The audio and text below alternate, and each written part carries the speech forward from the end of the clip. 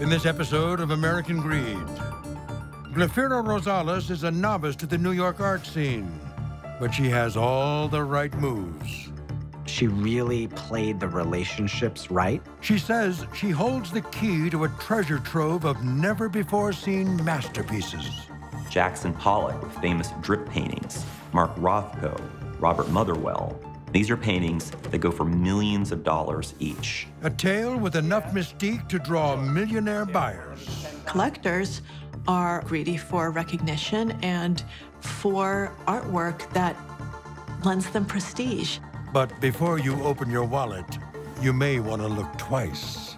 Every aspect of the story behind those paintings was a red flag. It turns out skilled forgers know how to splash paint, too. Glafira Rosales, who was able to take 63 paintings, get $33 million out of them, and then the gallery sold them for $81 million.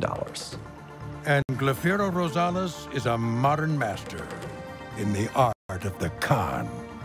The experts believed it, collectors bought it, it was auctioned off by big auction houses. I mean, this woman was sitting on top of the world.